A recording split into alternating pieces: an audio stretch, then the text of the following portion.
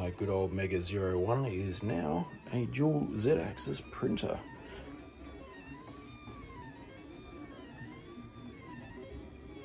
As you can see, happily printing with two Z-axes.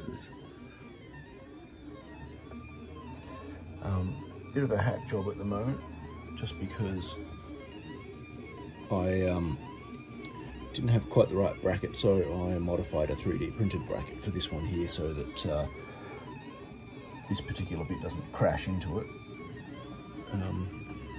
Yeah, I'm also, as you can see, running a full power supply.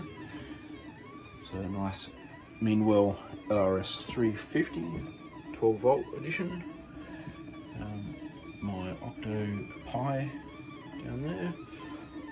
And as you can tell by the horrible noise that it's currently making, I am using the OEM mainboard that came with the Mega Zero 1 because I managed to blow up my SKR Mini MZ. So I have a new one of those coming because, yeah, that's such a nice board and I was pretty filthy with myself for blowing it up.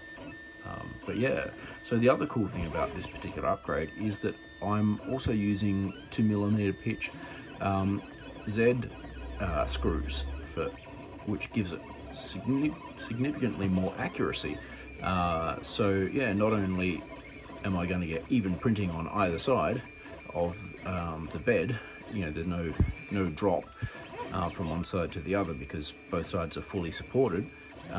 I can also, instead of having an 8mm pitch screw, two 2mm pitch screws instead. And one of the advantages to that is that it means it's basically 4 times more precise at moving up and down.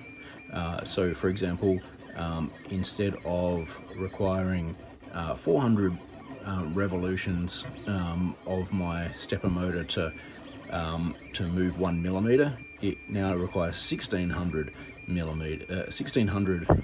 rotations to move 1mm. So it can actually move far more precisely in that range. So yeah, pretty happy with this upgrade. It's doing pretty well so far.